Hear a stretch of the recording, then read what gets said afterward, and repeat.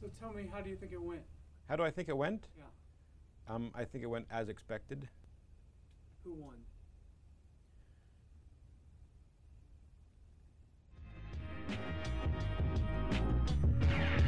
This is the Dogma Debate. I'm your host, David Smalley. We are broadcasting live from Memphis, Tennessee.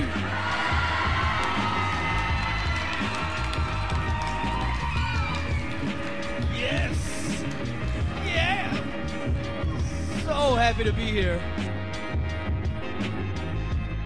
There are so many people all over the country and all over the world that are listening right now that are waiting to hear this debate. They're waiting to see the debate that we just got to see because, well, let's just face it, we're special. We all got to experience it and they didn't. It was extremely shocking.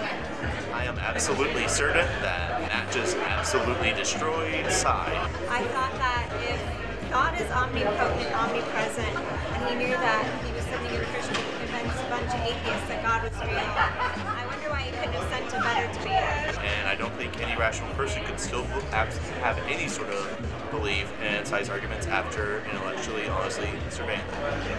I think that it was generally in favor of Matt's position.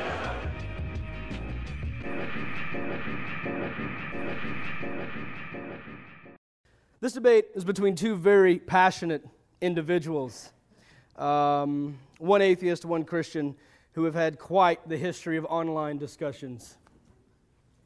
You've seen them, I see. How'd you hear about Matt Dillahunty?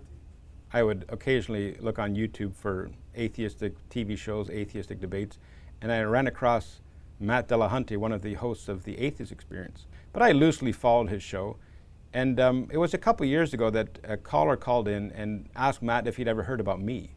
I just wanted to talk to you guys about presuppositional apologetics. Yeah, it's bullshit. Yeah, I had never heard your take on it, and I don't know. Do you know about this Sye Ten Bruggencate? Yeah, he's full of bullshit. I've heard a lot of people have trouble getting past this argument. Atheists have trouble getting past this argument, but it seems like just a bunch of tricks. Well, it's one trick. If Sye Ten, what's-his-face, wants to call into the show, you know what? I'd rather he didn't. Now, if he wants to have a public debate at some point, okay. As soon as he gets up and stands up and acknowledges that he's engaging in presuppositionalist apologetics, I'm going to eat his lunch, and then we can talk about something else. It's clear that he's been paying attention to the presuppositionalist knuckleheads like Sye Ten Bruggencate and